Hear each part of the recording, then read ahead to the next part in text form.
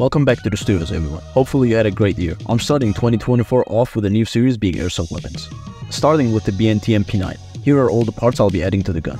First up, when I got this gun, I got it with two HPA tab magazines. For the sake of the video and realism, I bought some BMP1 magazines which fit the MP9. I'm also using Vorsk BMP1 magazine covers, which work perfectly and add a good aesthetic and also makes reloading faster for me. I'm also running a neutral style vertical grip since I like the ergonomics of it. As my optic, I'm running PCS short holographic sight in 10, and it calls a green and red dot.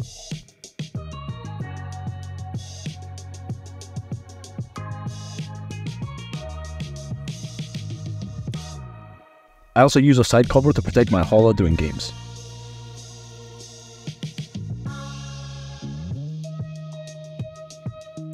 Then I run a V300 tactical flashlight that comes with a pressure pad gel switch. I would have run a laser too, but since it's not allowed in Airsoft, I'm not adding the extra weight for the looks. I know I make quite the videos on YouTube in 2023 with my first ever 3D printed streams, and I had to learn so much in between through editing, digital sculpting, printing, electronics and more. And with more experience and time, I would like to start doing a bunch of different stuff like Airsoft guns. So you can definitely expect to see more gun related content in the future. But feel free to comment down below what I should make. This gun is officially licensed by BNT, made by KWA, and is a gas blowback as seen at the start of the video. No hate to AEGs, I know they perform better, but ever since my time in the military, I can't really stand the sound of them. That's why I go for GBBs only nowadays, and the only AEG that I bought back in the day as a kid will be upgraded into HPA in a future video. I bought this gun used for a reasonable price and must say that I'm very satisfied with it. Now we can get started with the build. So starting out with the grip. I'll be attaching this vertical grip. I took out the bottom that locks it into place so I can use it on the Picatinny rail.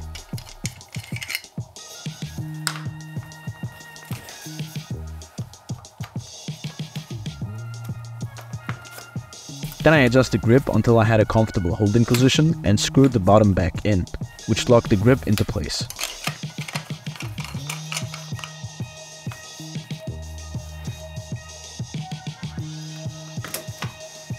Then I moved on to the flashlight. The top part of the flashlight just opens up and is powered by a 123A battery.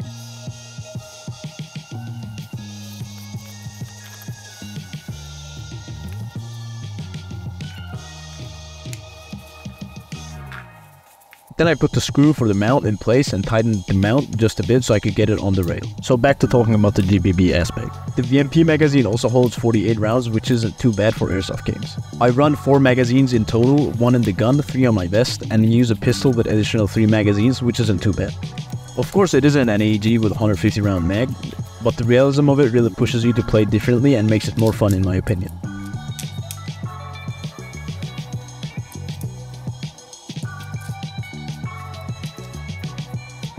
I then inserted the flashlight onto the Picatinny rail on the side to a position where it wouldn't be bothered by the suppressor.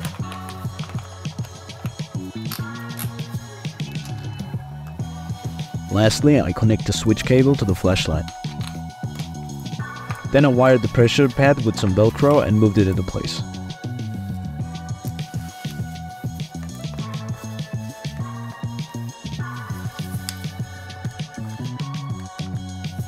The gun did come with a BNT MP9 suppressor. Yeah, I called it suppressor, not silencer, because it suppresses the sound, not silences it totally.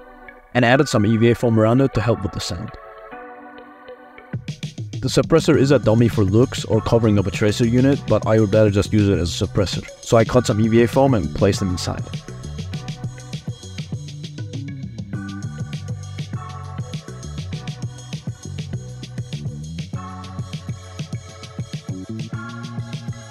I also had the suppressor cover for another gun, which I decided to use with the MP9 instead.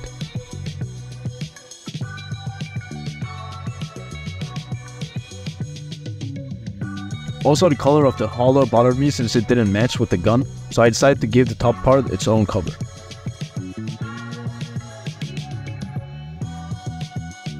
I cut up some double-sided adhesive patches that is used for sewing normally, and applied the adhesive part and added on the side.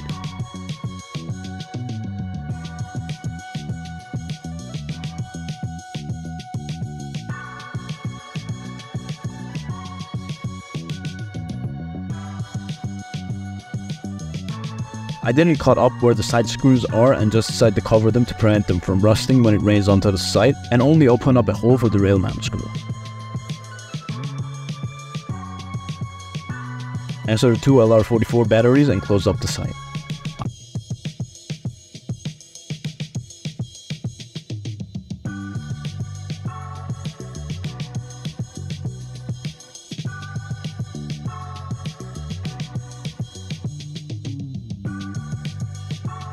I added the holo into place and ran the torch wires under the first rail to keep it away from the line of sight.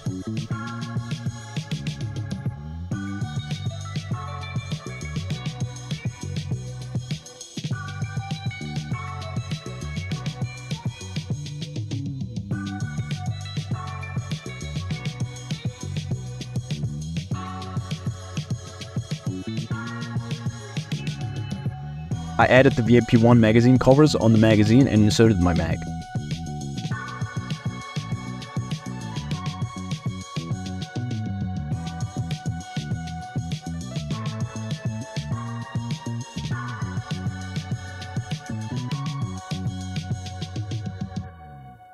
Lastly, I decided to go with a single point sling, which allows me to quickly transition between my primary and secondary, and the gun was ready for the Glamour Shots.